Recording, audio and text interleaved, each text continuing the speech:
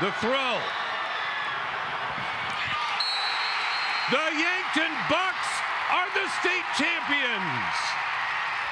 Stevens fans on their feet. Looking to Henriksen.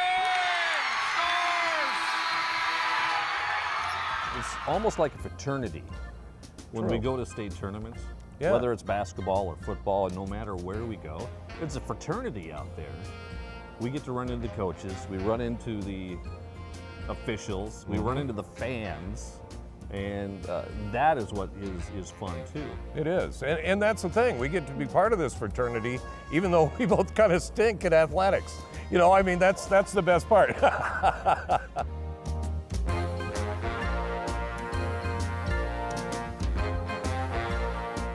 Well, in some of the events, you know, King Louis, you know, when he was going through the scoring record. Joey Stahl, here's Krogman, and White River.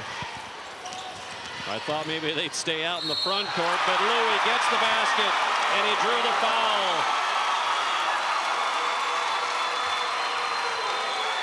47 points for Krogman.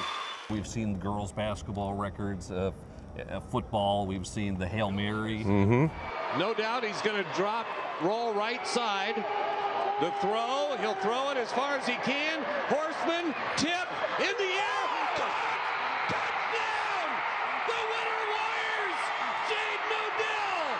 Touchdown, winner Warriors! The tip to win the state championship, and what was so unexpected about that, and listen, Tri-Valley and Winter are great, and great football programs, and I'm friends with both of the coaches. That was one of the dullest football games you've ever seen up until that point. When Dan Aker, of all people, decides to throw a Hail Mary in the end zone, and it's tipped and it's caught, and Winter gets the touchdown, that's phenomenal. That was great. As far as my favorite overall tournament, for me personally, my favorite overall tournament was 2007 out in Spearfish, the girls A. And the reason for that is, I truly believe that you could have gone back. That was the year Vermillion won it. But I truly believe you could have gone back, started that tournament over on Monday, and had a completely different outcome. You had so many, Kristen Rodert from McCook Central, and Dells was in it, and Walschlager from Millbank. And I mean, there were just so many great players in that tournament, and so many great teams. Great teams, great balance. That was probably from beginning to end my favorite tournament. Whether they're winning a tournament or losing a ball game, just the natural raw emotion of seeing what they do. When that final whistle, the final horn is blown, and you're seeing the reaction of the coaches along the sideline, you're watching the kids, the reserves, those that don't even get in, see their reaction. That's the most fun when you go to state tournaments. Yeah, and the other thing, it just happened today. Here's a prime example. Miracle is out singing the Lakota flag song.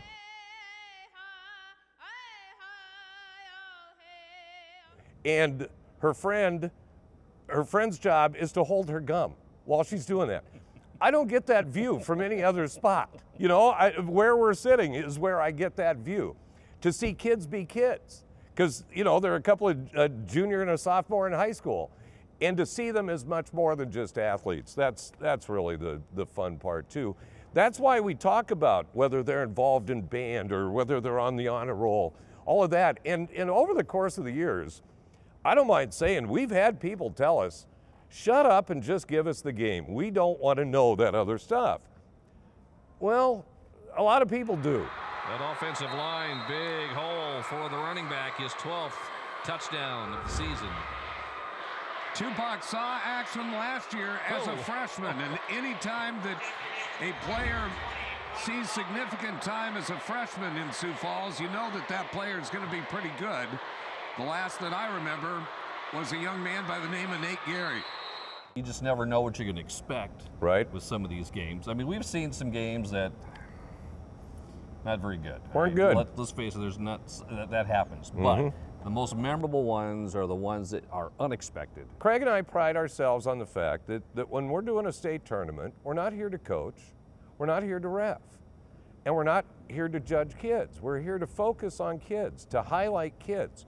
We know kids that we've covered through the course of the years, this is the highlight of their life. not just of their athletic career, of their life. And so consequently, that's why we enjoy doing this. It's part of why I enjoy doing it, is just because of the fact we get to highlight kids. Yeah. And we don't care who wins. No. We don't care at all. We just want a close game. That Right. would be nice. They're going to bring in Drew Gilton in the game. And Drew Gilton's going to hold on to the ball.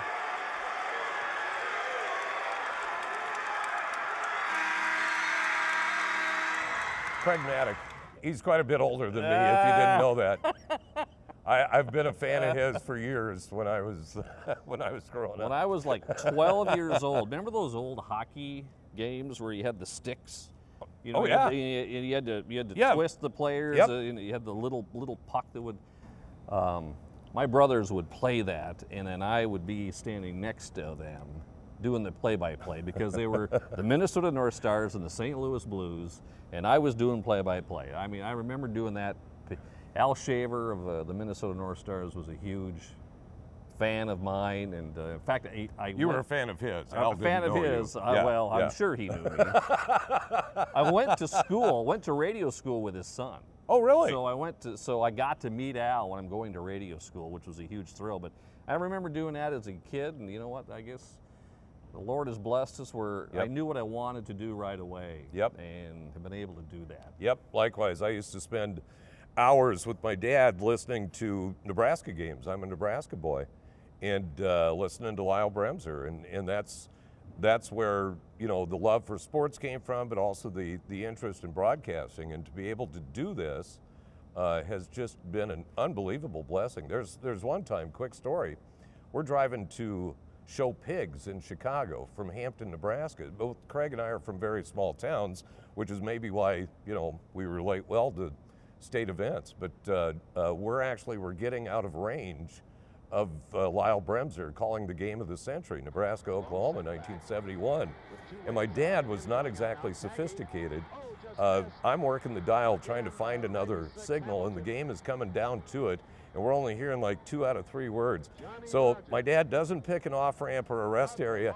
He just pulls to the side of the road with a load full of hogs on the interstate on Thanksgiving Day, 1971, so that we can listen to the end of the game.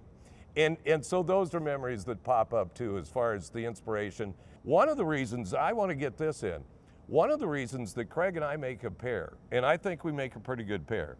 We're still working on it, but I think we do pretty good. Craig is the most prepared broadcaster I've ever worked with when it comes to sports. And he doesn't beat you over the head with it. He's got information that he drops in at the appropriate time.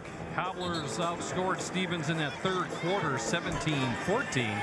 But this fourth quarter, 14-2, Cobblers. What makes us appropriate in a good combo is I'm not that guy. I'm more like your uncle at the picnic that gives you your first taste of beer. You know, I'm just kind of the fun one, you know, and so it really works out. When Craig, and not that he's not fun, I'm not saying that, but Craig being so, Craig's a ball, being so dialed in and so prepared and keeping that thing constantly driving forward allows me to loop up and down and back and around when we're broadcasting together. I don't remember what I did yesterday, where Mike's mind, you can remember so many things. You know what happened. True. Everywhere. But we get prompts. We should make that clear too. I know, but your mind is a lot better than mine. I can't remember a lot of things. Where yours is awesome, remembering some of the great players and stuff that we've done over the past. And if memory serves me, I believe that Amy Barnett was on that team for Huron. I think you're right. And Amy is going into the South Dakota Sports Hall of Fame this year. She's a great high school basketball player, also won shot and disc and track. And when you're dealing with only 800,000 people in the whole state, everybody knows everybody. Yep. Eventually. Yep. Everybody. It's so unique, and it's so many times where you and I are broadcasting games of fathers or mothers who we've done. Right. And that doesn't happen in every state, but Right. it does in South Dakota because of the small number of schools that we have compared to other schools. Right, and we've talked about this before. You know, the 6 degrees of Kevin Bacon. In South Dakota, it's 2. Honest to heavens. You know, everybody knows each other. That's again why we try to put that personal touch on things, is because of the fact there are those connections. But yeah, South Dakota is very, very unique. It's wonderful. I like it a lot. It's a good one to get started. And I'm Craig Mattick. There's Mike Henriksen. And Mike, when we first heard that St. Thomas More was moving up from Class 11B to 11A, what was our first thought? Our first thought was West Central and St. Thomas More in the Dome, and by golly, that's how it has worked out. I would miss it terribly. Yeah. I really would. I'd still go. I would still go, but I would certainly miss it. Right. Because it's part of what South Dakota is, isn't it? South Dakotans love high school athletics, right? They love to go to their games. Oh yeah, yeah, yep. Even though you and I don't have a connection to any school. Right. We really don't. It still would be fun to go. I hope I don't have to worry about that for a while, but. Right. I think my answer would base on, can I still get good parking? I mean, that's really what it boils down to. That's what I make so many of my decisions on anymore, is, you know, is there a good place to park? Can we get to the hospitality? Can we get, that's right. Can I still get the free stuff that comes along with it? I was going to state tournaments long before I was a broadcaster. I'm going to keep going to state events. 6 yards to go.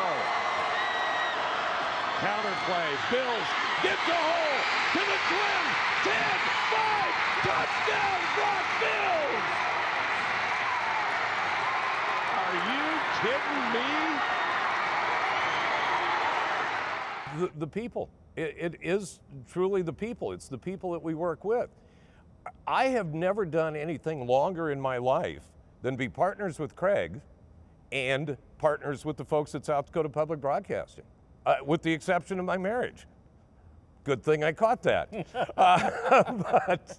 But honestly, professionally, this is it. We go back 16 years together. We used to be rivals on different radio stations, doing mornings in Sioux Falls on different stations, but we've always known and liked each other.